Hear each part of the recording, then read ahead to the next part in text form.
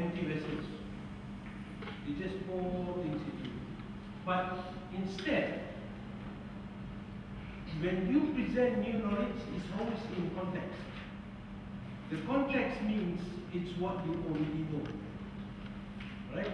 So this is the first feature. Whatever activity you do, the assumption is that they already know something and use that to build on.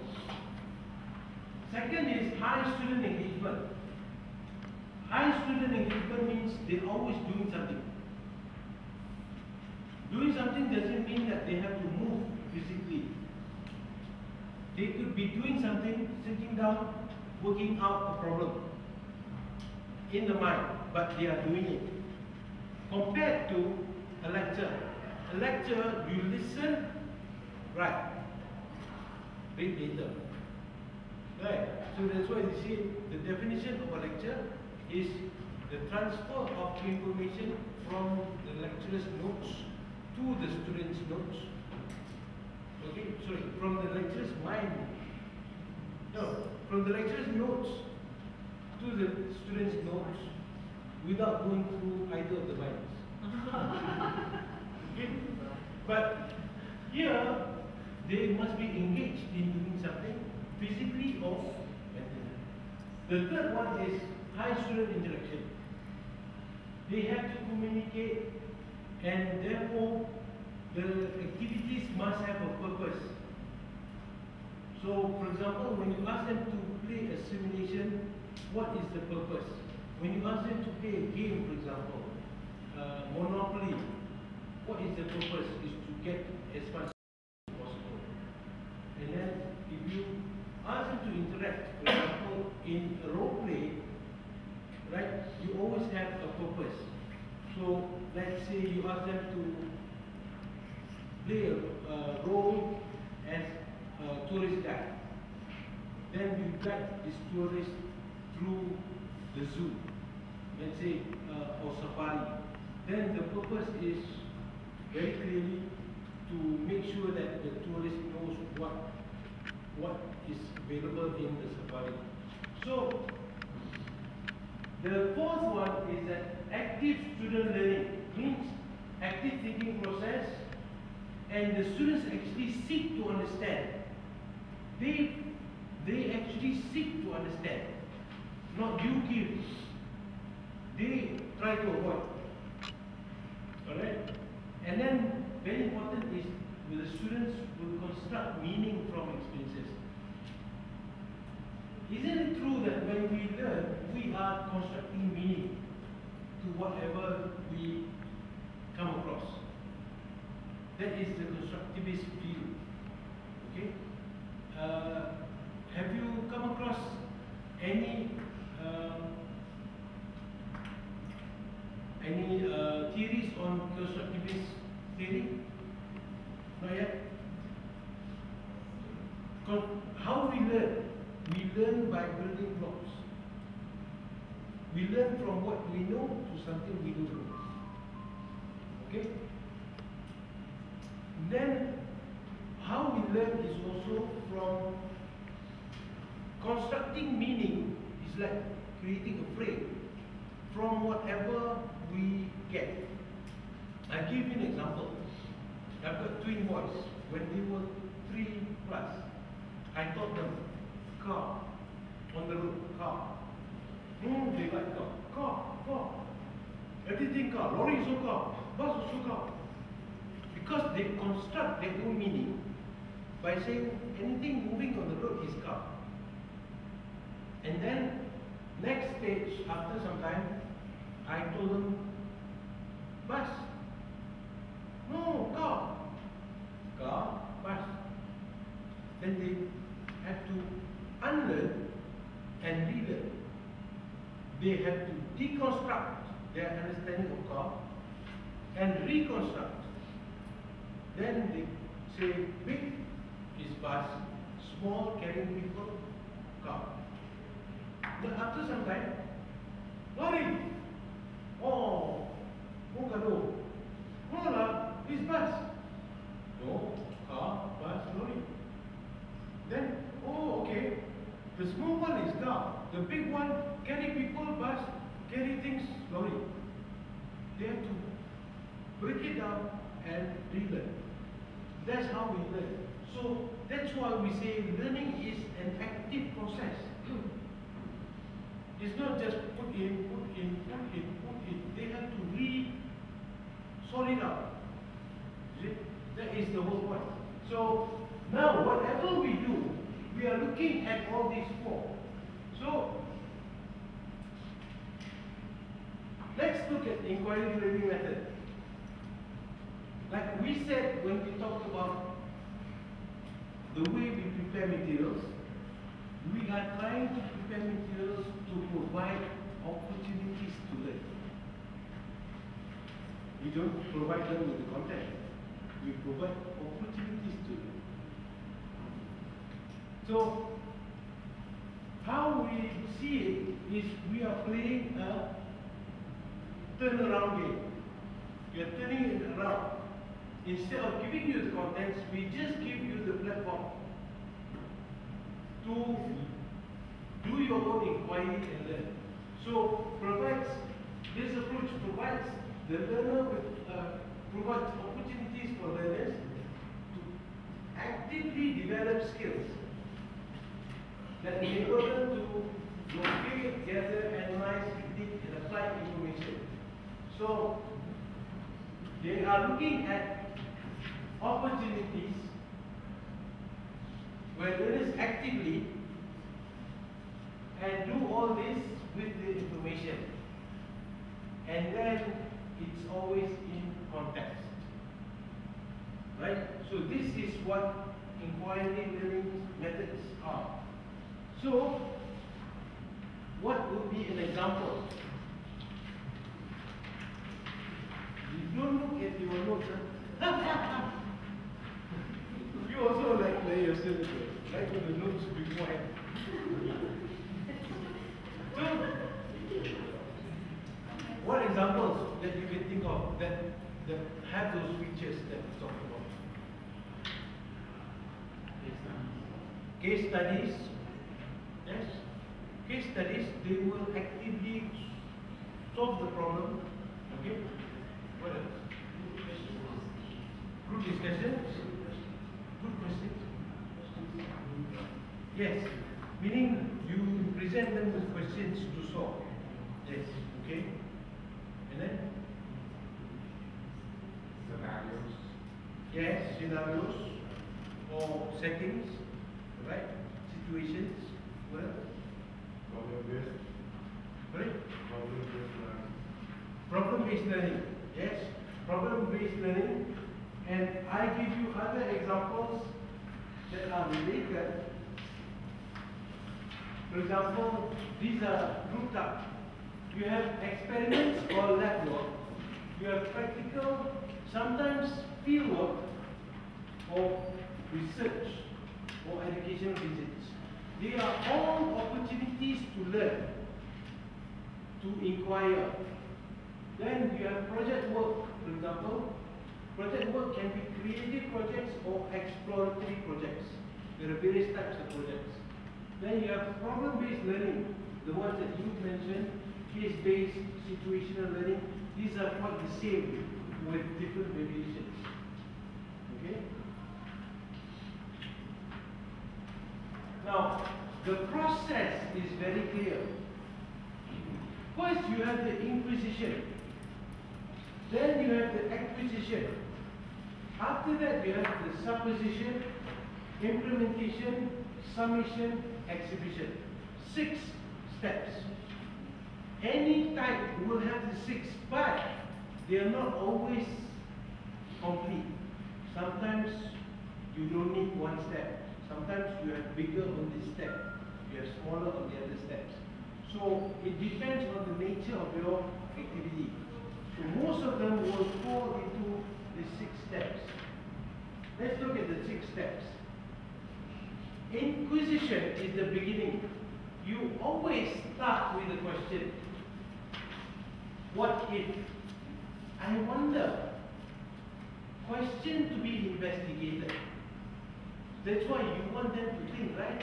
So you always give them something to think about. So, what examples?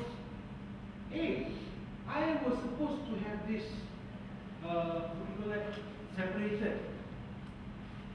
This part, all this, I don't know why it came out also. Cannot ask you to think. Supposed to be your part to think, they want to go. Okay. Now, easy is when you use your own questions. What if? Ask them to be curious. Okay? That one is easy. But you can also use other ways, like you said, video. I think Reza said. Yeah? Oh, sorry. Morning. Sorry. Video. Show them the video as a stimulus for discussion. Then you can have pictures, cartoons, journal articles, newspaper articles, and so on. What else can you use? Observation? Yes. Facebook. How do you use Facebook to trigger discussion? Okay. Can. Block. Not that. Nowadays, sensitive or block. Oh, okay. YouTube. Yes, YouTube. Okay. What else? I suppose movies can also, like, I was thinking if there's a movie that particularly lingers for this that you want to teach. Yes, if you have the time, by all means. I know of a lecturer who had a 2-hour lecture, but 1 hour was for the movie. Yeah, then they have half an hour, but you have to make sure that the movie completes the whole subject or topic.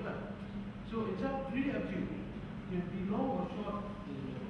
As long as this inquisition is to begin by asking them to think,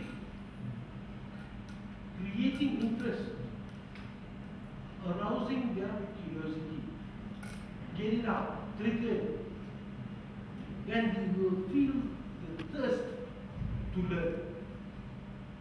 Right? Rather than they go like, okay, you're going to tell me, right? So, first you must then get them to be excited about it. Then, acquisition, where you ask them to think first. This must come before the content. They must think first. They must try out, brainstorm. You can use different things like brainstorming. You can use mind maps. You can use small group discussion. Brainstorming, there are many ways. You can have personal brainstorming. Everybody take 3 minutes to think of 3 ideas each. I will ask you after this. Then after 3 minutes, you ask them to group, share with your group. Then from that group, I want the leader to say to the class, only the best 3 ideas. Or else 3 times 5 already 15 ideas. They have to confirm which is the best 3, then they will report to the class. That is many stages of brainstorming. So, what else can you do to make them churn out ideas?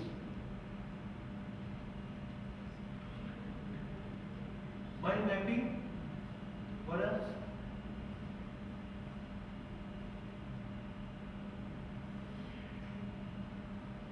Sorry?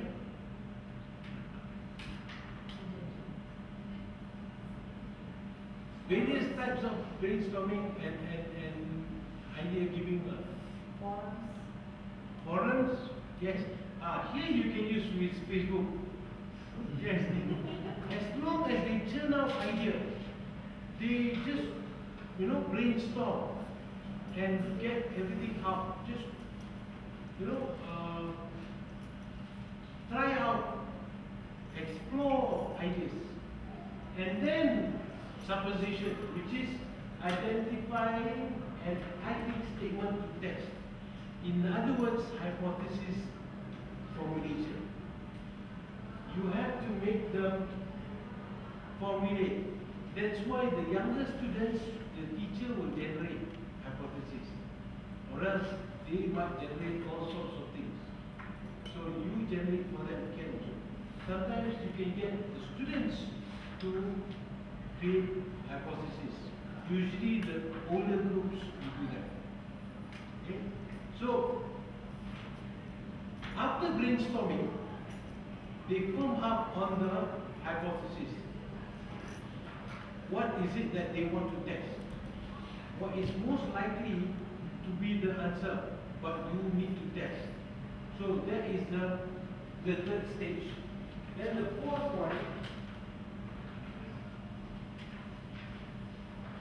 implementation, which is where you design and carry out the plan. This one you can use many techniques. As long as you get them to collect data. Internet surfing, library research, small group discussion, interviews, what else?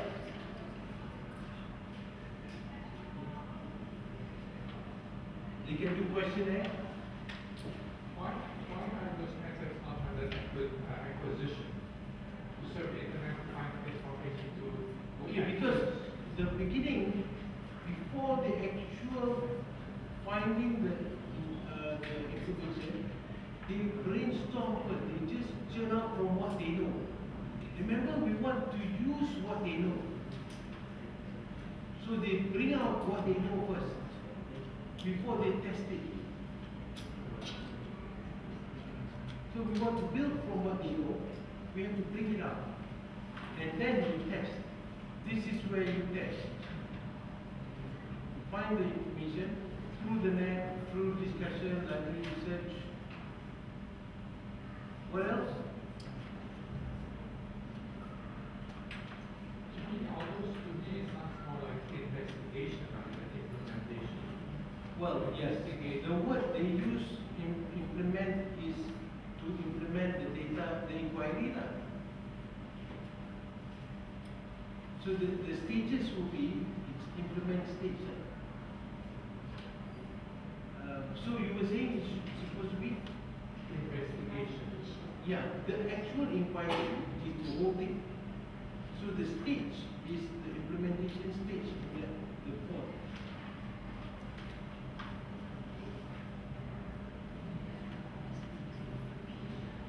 I'm wondering whether after supposition, after making some assumptions, let's say with investigation, and after investigation, then implementation, whether there's not additional steps that would be put in there in your So after summarization, then investigation to find out information more about which is the order. before we implement. So, like for example, say patient got poisoning. I assume it may be dirt gas, I assume it may be whatever. Then, so that's supposition. Then investigation, I would investigate what kind of drugs can we get.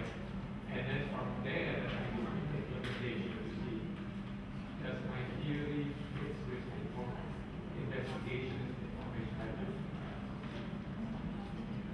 You have a point, but here you are looking at the investigation. We can change implementation to investigation. This is where you investigate. Then you actually sum up and conclude. Rather than changing the word implementation investigation, we need to put one step for implementation. That's what I'm suggesting. Not replacing. Yes, that's what I'm suggesting. But So what before will you be implementing? implementing what I found out to see if it fits in, to see if it's correct. Data correction. Yeah, but Like, here is data validation. Implementation, revalidation. To see if my data collected under the investigation. Normally in that sense, My we have to investigate all the act. Implementation is act. yeah, Okay. to me, Yes. But here it's all put together lah. You collect and interpret data before you sum up. Yeah, true.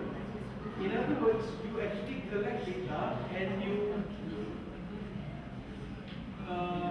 analyze until you are satisfied, then you sum it up or you make conclusion. Then when you make conclusion, the conclusion can be in report writing, preparing presentation group and so on, in order to exhibit. The exhibition will be summit report, presentation, oral review, group reporting, exhibition, blocks. Have you ever used these for your assessment? You have. Presentation, yes. And then reporting. Group reporting is presentation. Exhibition. Not yet, but I know that nursing uses a lot of exhibition. Some of them are not some subjects they use exhibition. And then blocks, have you tried that? You tried that? Some language teachers use that. They encourage the students to write in the block. The whole point is to exhibit the knowledge.